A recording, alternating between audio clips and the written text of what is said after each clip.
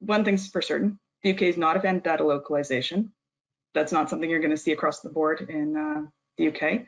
In terms of priority for adequacy, they've indicated the US, Australia, Colombia, Dubai, South Korea, Singapore, Brazil, Indonesia, Kenya.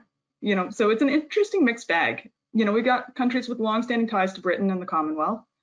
We've got countries that are very big business hubs. Most of these aren't recognized as adequate by the European Union. So it'll be a question of how are they going to accomplish adequacy in some of these. So for instance, India doesn't have a data protection regime. It's got kind of some IT security rules that touch on sensitive and personal data, but they don't provide comprehensive privacy rights. I think South Korea's low-hanging fruit. I think the EU has already recognized them as adequate since we've left, so yeah. Exactly. They're going to piggyback on what the European Commission's done there. So I think South Korea will probably be one of the first adequacy decisions we see.